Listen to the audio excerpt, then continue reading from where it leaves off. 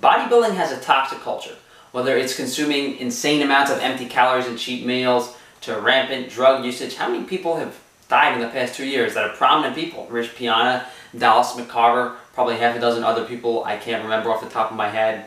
Just unrealistic expectations, spending 2 hours a day in the gym, hurting themselves, injuring themselves.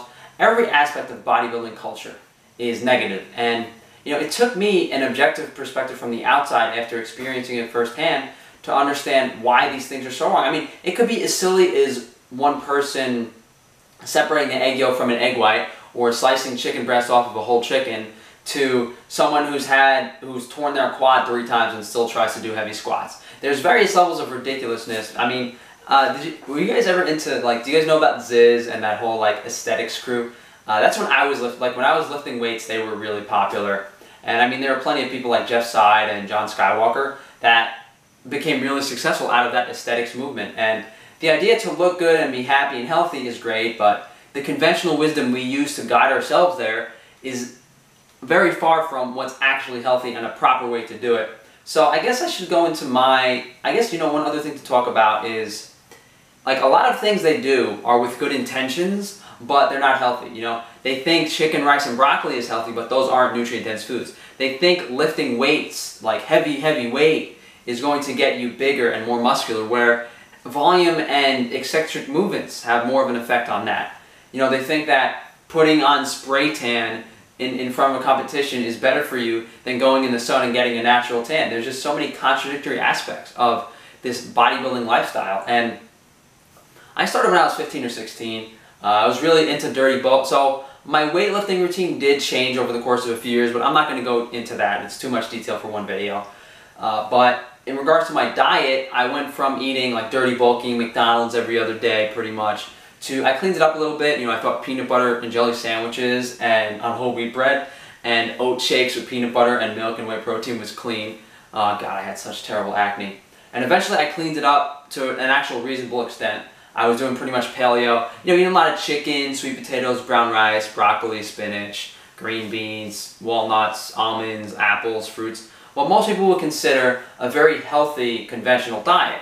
And I still felt terrible. I had no energy. You know, spending 2 hours a day in the gym. I was unhappy with my life situation. I said, you know what?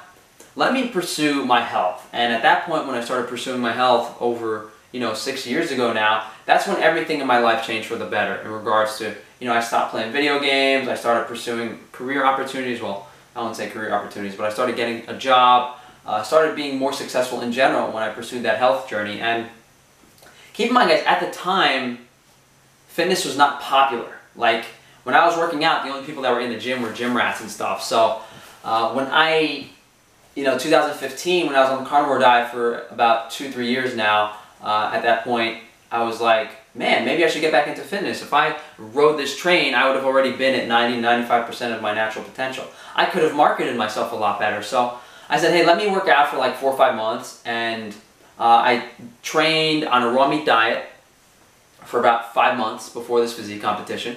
I was originally like 190 pounds when I quit bodybuilding, and I was all the way down to like 135 after not weightlifting for a while and eating so little. And I went back up to about 160 in these 4 months of training. And then my prep before the show was actually, I just fasted for a week, and I was flat as hell because I didn't eat before prejudging, but I looked pretty good on stage at night. So the lessons I learned from that contest prep was you can gain muscle and weight on a raw meat diet. I was consuming 2 to 3 pounds of raw meat a day, as well as about a pound of butter per day.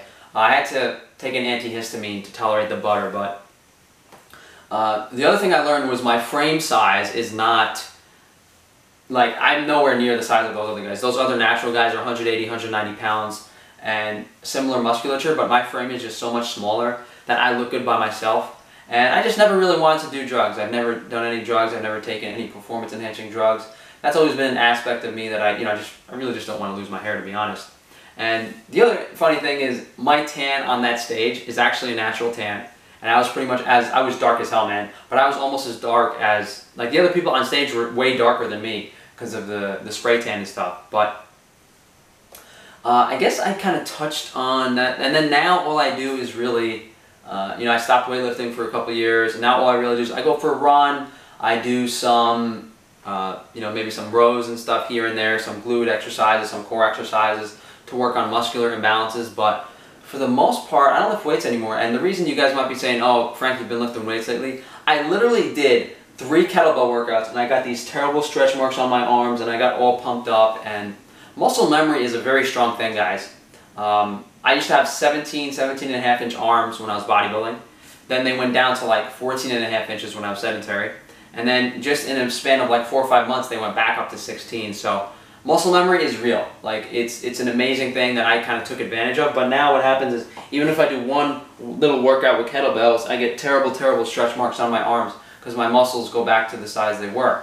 Or at least they grow very quickly in comparison to how they used to. So if you guys wonder why I'm shirtless, I've had people like tell me, oh, Frank, you're skinny. Why are you giving people fitness advice? I'm like, don't I look pretty good for a guy that doesn't really work out anymore?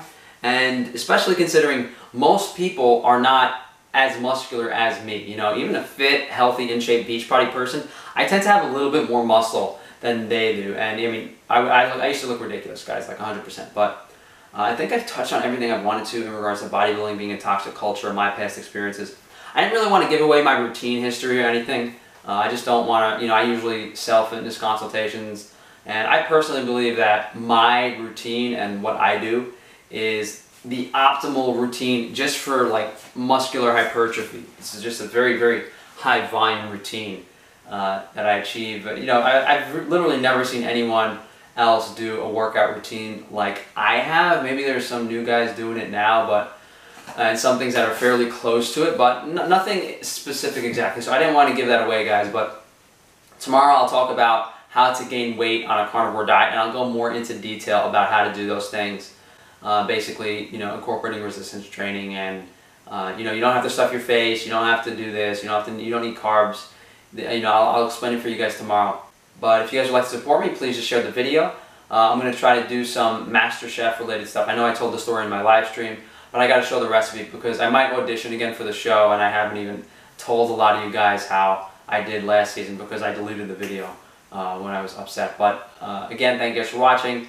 Please let me know if there's any other videos you guys would like to see in the future. I will not be sharing my workout routine, sorry guys, but anything outside of that, just let me know.